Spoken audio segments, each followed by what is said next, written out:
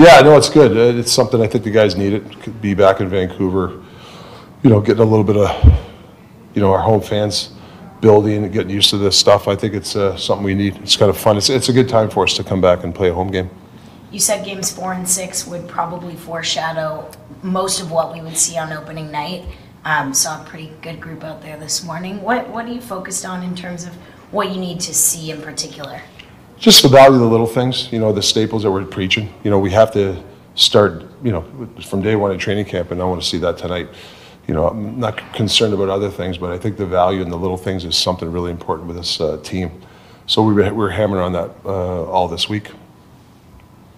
Have you seen progress in some of those things from, early in camp to the first few games of preseason to now getting to a pretty close roster here? I've seen a lot of effort, though. Like, that's the one thing. And when you have a disconnected lineup, sometimes you have new guys that don't know the system. Some of the Abbotsford guys. So sometimes when you have a mix, you'll see some system breaks out, and I'm okay with that.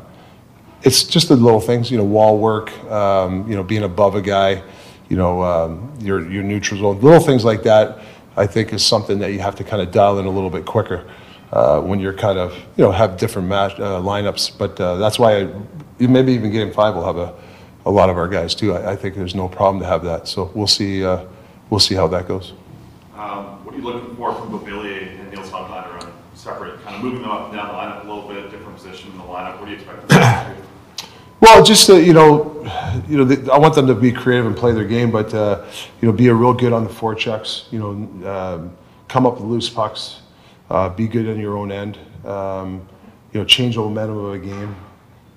Things like that. Be a give and go guy. They're playing. Especially Bo is playing with some good players. So on that line, you got to be really a good give and go guy. You got to come up, be a really good forechecker, come up loose pucks, try to get the puck to PD a lot, and then go through the hole.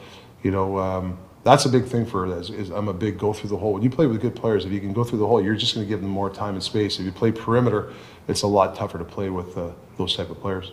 With Beauvillier, was it something about watching him in preseason that you wanted to give him this opportunity, or just the type of player that he is, I guess? Just puzzles. You look at your team for the puzzles. Who fits who. Maybe getting some forechecking guys. I know. That's why I like Giuseppe with, Millsy really enjoys playing them, is they come up with loose pucks a lot, and they drove a lot of the possession play. Now it's the next level for guys like that. Can they make plays, for that sort of stuff? But for me right now, it's really getting on the puck, change the momentum of a game. If another team's on us, a lot of puck possession, can we change the momentum of the game? That's what I'm looking for those type of players to do for us. With like Jack Stanika on the second or one of the power play units there, what's the thought process, I guess, putting him on power play? Well, just the personnel. We need a righty. Whether it's, it's just kind of trying to find out who can play those positions. So yeah, just plus preseason, see what he's got. There's certain guys that you want to try on different situations. What do you think of the scoreboard? Honestly, I didn't even look at it. I swear I didn't look at it, but I saw it about 2 weeks ago. Yeah. It's massive. It's awesome. Rick, obviously from the outside, we're all trying to figure out who's going to sort of win this battle to be Hughes' partner, and you've talked about it could be a couple of guys and all those types of things, but we're into the second week of the preseason, and for the morning skate, it looked like Cole Ford's getting another opportunity. How should Cole read that? Yeah, I really liked his game in Edmonton, very poised. Playing against McDavid and Draisaitl is a heavy feat. Now listen, it's not like they were going a million miles out there, but they're still the best players in the league, and I thought he handled himself well. I think he needs a little bit of runway here to see if he's vying for a job. I'm not saying it's going to happen, and then we have backup plans if it doesn't. There's some other guys that we can put in there, and we got some veteran guys we acquired, so they might have to fill the void too. So it's a committee, like Footy did it last year. I think we had 16 different defense last year.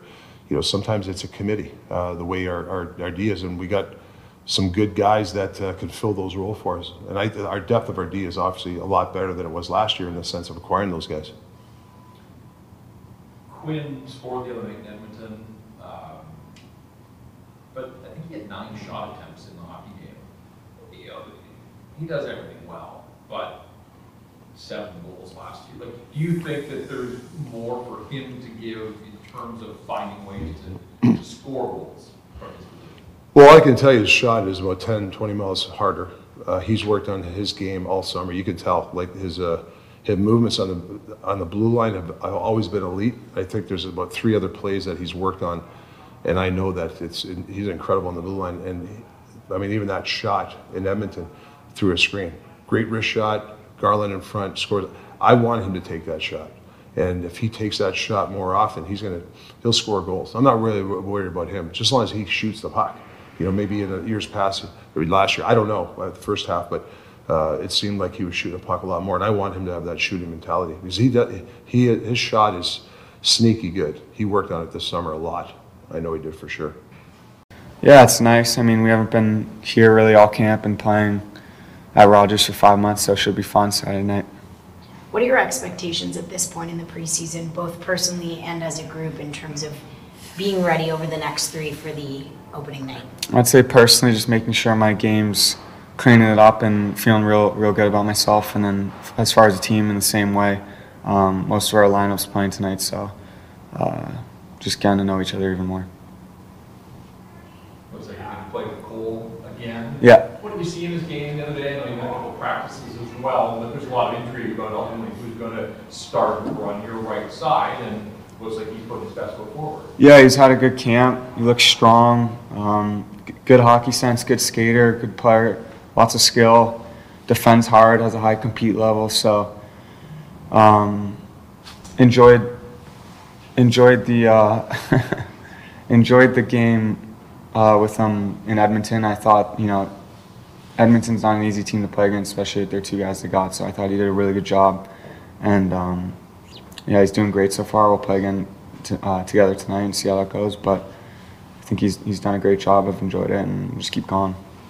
Him on UBC, the Ohio State, Michigan thing, that's okay. You can get past that. Yeah. About the importance of Truth and Reconciliation Day today and honoring that community in the game tonight and on Wednesday and now this week. Yeah, very important. I mean, last year I played in the game in Abbotsford, and it was really cool and special to see. So looking forward to tonight. Do you guys, now that you're in the second week of the preseason, it's a more reflective roster of what you're going to see in the regular season? I don't know if I want to say ramp it up, but is there a lot more focus on some of those things that the coaching staff have been preaching and trying to get those implemented in terms of the way you play tonight? Yeah, I mean, it's I think you just said it, 4th preseason game. I mean, so we're getting there. So season's almost starting up. So kind of got to clean some stuff up now and pay attention to the details. And we're getting our team together today, as you see. And yeah. How about the opportunity for the first power play unit to work together in a game situation? Yeah, it's good. I feel really confident about the power play, though, because it's the same guys pretty much for 4 or 5 years and know everyone's reads. And I think that usually comes together like we haven't left, but other aspects of the game I'm really looking forward to.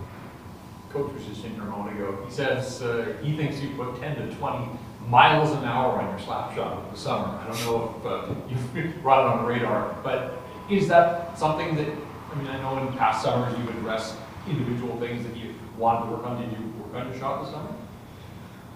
I always work on my shot. I think what I worked on is being able to get my shot off from different like movements and like not having to stop my skating or, you know, be in a comfortable position to get a good shot off. So I think in different areas I can get a shot off, and depending on where the D is, and that's a big thing I've been working on, and see how it goes for me this year.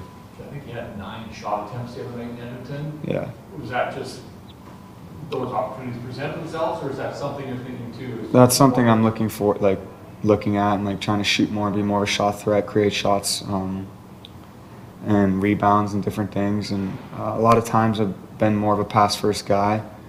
That's just who I am. But being able to create more off my stick and like help the team, I think my shot's going to be more important.